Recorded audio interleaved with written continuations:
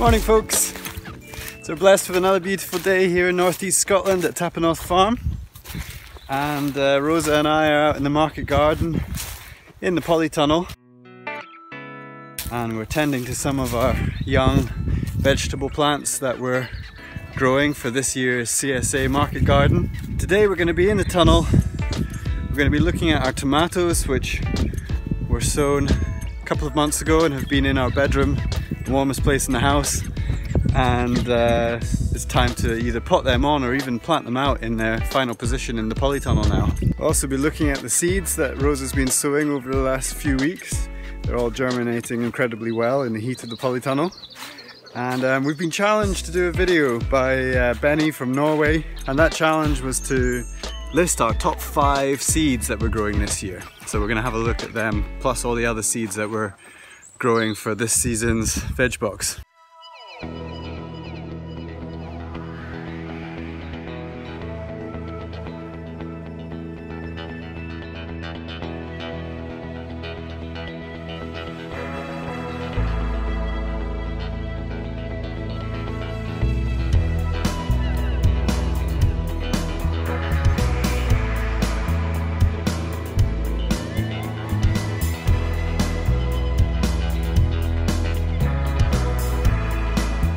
Behind me here are the tomato and also the jalapeno chili plants that we've got. We've been raising them on our bedroom windowsill, which is a pretty sunny spot, and the main reason was because it's actually quite warm as well in there compared to the low temperatures we've been getting out here.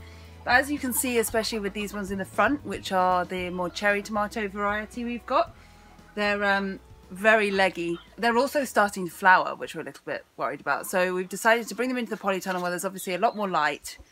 We're taking a bit of a risk because it is getting down sub-zero temperatures in here at night. So we're going to fleece them, but we decided to plant them in the soil, partly because we've run out of space on the benches, but also because the soil in here seems to be maintaining an okay temperature. So as long as we fleece them over, to kind of regulate against the drop in the temperature in the air at night, it should be okay. So fingers crossed. We're just going to plant them out now. We've got to clear a bit of salad from the bed, and we're going to add some of our lovely compost we dug out the other day from the chickens, and we'll be broad forking to make sure that we aerate the bed so that the roots can really penetrate down, raking it so that we get a nice kind of level bed, and yes, and then we'll be planting them. So we're quite excited to get started with that. One thing we have to work out still is how we're going to be supporting all of them. So I think we're probably going to do a wire or something across all of our these crossbars in the polytunnel, and then we'll be supporting them upwards. These are both bush varieties of tomatoes, so we won't be pruning them or training them up a wire. We'll get on with that now.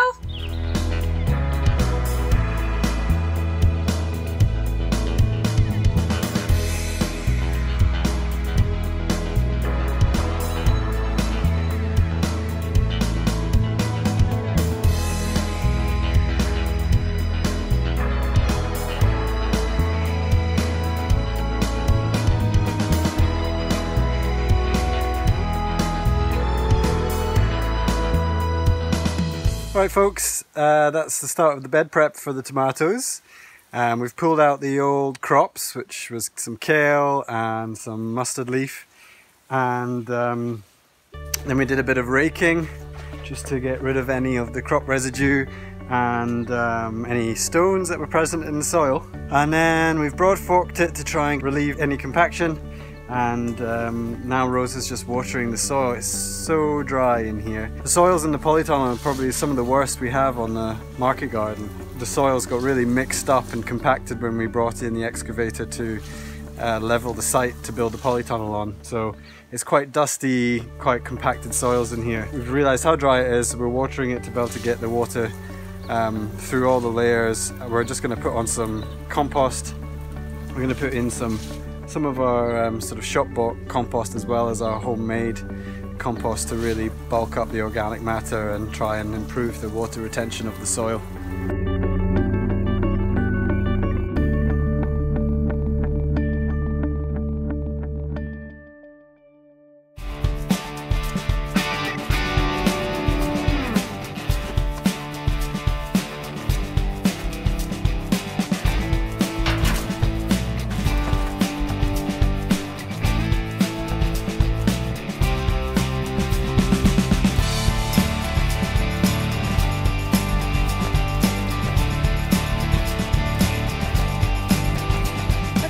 that's a good few layers of compost put in. It's boiling in here, so we're going to just go and have a quick refreshment break.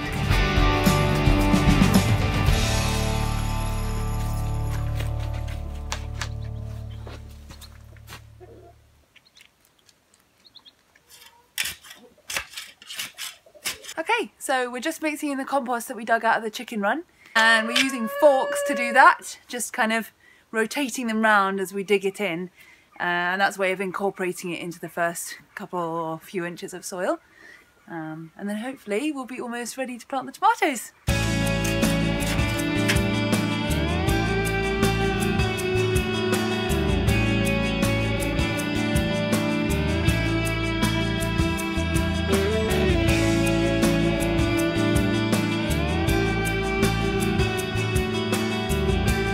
Alright, we've decided to actually go ahead and plant out these tomatoes. We're a tad worried about it because it is still getting pretty cold at night time here in Scotland, but we're just gonna risk it because we don't have a dedicated place to keep a large amount of young tomato plants. So we're gonna plant them into this bed, and we'll hoop the bed and give them a covering of agricultural fleece, maybe even 2, and we're just gonna have to hope that everything is okay.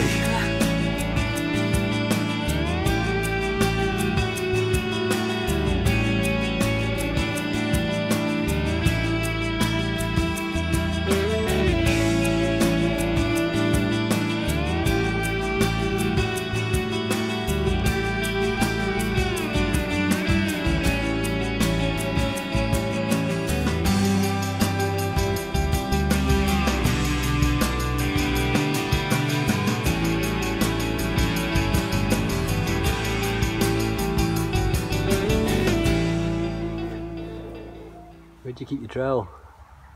My what? My drill? Where'd you keep your trowel? Oh.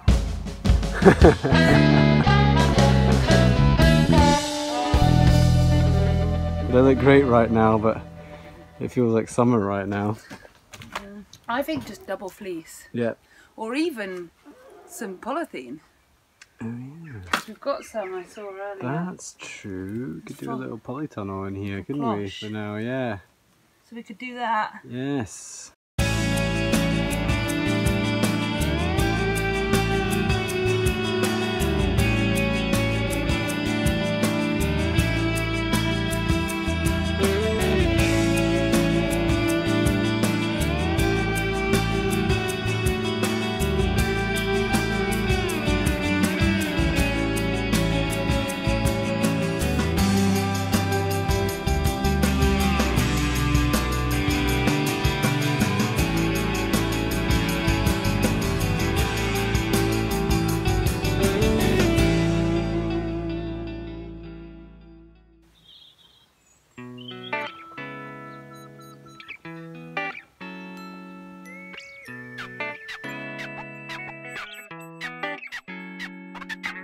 Alright folks, that's the tomatoes planted. It's the evening now, a beautiful evening here in Aberdeenshire. And we decided we would put a piece of polythene covering the row of tomatoes, just as a safeguard against any frosts and to take the shock out of being transplanted. So they're all safe under the warm polythene. We're just doing our evening chores. The goats have had their hay and their tree fodder, and chickens' eggs have been collected, and we've watered the seedlings behind us. Got some salad? Yeah, got some salad for tonight's dinner.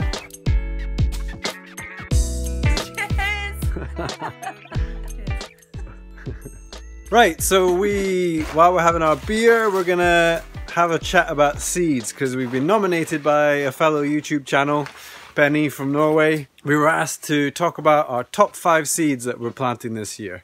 So we're gonna have a quick look at what we're growing and try and choose 5 that we're really excited about growing this year. Yeah, I have no idea. The lighter one? I don't think so. Let me try that one. They're both the same. Oh, excellent. Great. Okay, so our top 5 seeds of 2019. Number 1 is actually one we haven't grown before, but we're really excited about it. It's lettuce, broccoli Sante F1. And this is actually, although we grow a lot of Calabrese for the boxes, which is a variety that basically grows a head, what you mostly find in the supermarket. These are like a form of purple sprouting broccoli, so with lots of small shoots. But instead of requiring the really long growing season that it would normally require, which wouldn't really work for us with our veg box, this one's very fast growing. So we're hoping that this could be the answer for us to be able to include this in our boxes. So watch this space and we'll let you know how that goes. And then the second one is chogia beetroot. So we did grow this last year and they were beautiful. These are the chogia here, all of these. So we're planting them at a very close spacing. This is a bio-intensive method that we follow here. And that means that the leaves create a kind of canopy, shading out the weeds, and you can basically fit quite a lot in to each bed. So we'll get a lot of, this is for kind of a small size of beetroot we're planning. And the greens on these are really tasty, really tender. And then obviously the main thing about them is that they're candy stripes, so they're kind of pink and white. So very jazzy. Our third top seed for this season is another one that we haven't grown before. And this is the Blauschocker pea. I hope I'm saying that correctly. It's a mange tout, as in eat everything is what that means in French. Also, if you leave it to mature, it becomes a pea that can be podded. So it's kind of got a dual purpose, and it's great for us because often, you know, we go through phases where we're not picking all of the peas, for example, and some get left. With the mange tout that we had before, we would end up with kind of just overgrown mange tout, which weren't that great, whereas these ones will turn into a delicious pea that our customers can pod. So these should be great, and again, watch this space, we'll keep you posted. Did you say that they're purple? The most exciting thing about these is actually that they're purple, so we're very excited about that. I've said excited too many times. That's fine, we're excited about this. We're excited also that these peas are purple. Purple peas. Purple peas in the pod. We love purple peas in a pod. Pick a purple pea in a pod. Number 4, carrots in general. James is really the carrot man. Very good at making great carrots. I'm blushing. This is just one of the varieties that we grow. I think this was the tastiest one from last year. It was a bit more, it was about double the price of the other seeds.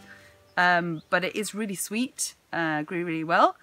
And we've actually sown some already, and they're in the polytunnel over here. They've germinated now. They're under that fleece to protect them from the low evening temperatures that we're getting still in here. But they've germinated well, and we've actually got a little bit of a shot of us sowing them maybe just over a month ago, so we can have a look at that now in this quick flashback. Diddly diddly.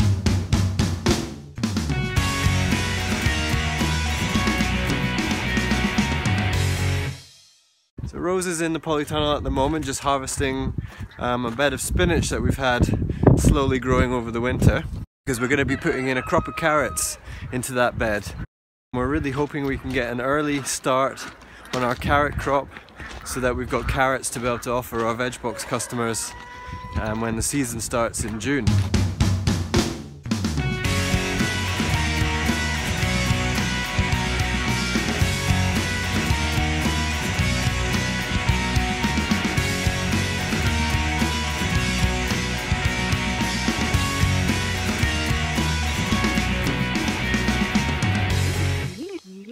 Okay, and our 5th favourite seed for 2019 is, I'm going to say the Aurora large, actually I think it's called very large bush tomato. And it is, well, very large for the kind of tomatoes that we can grow here in Scotland.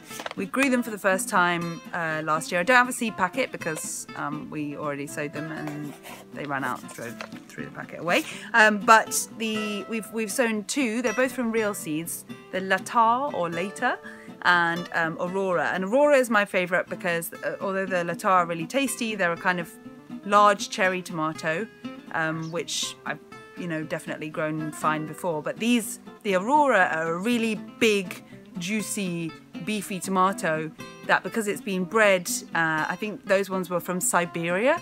It's basically really good for a short season. So you can get these really large tomatoes. They do ripen in this part of the country and in not that hot a temperature. and they're not mealy at all. They're really tasty, made loads of sauce out of them last year.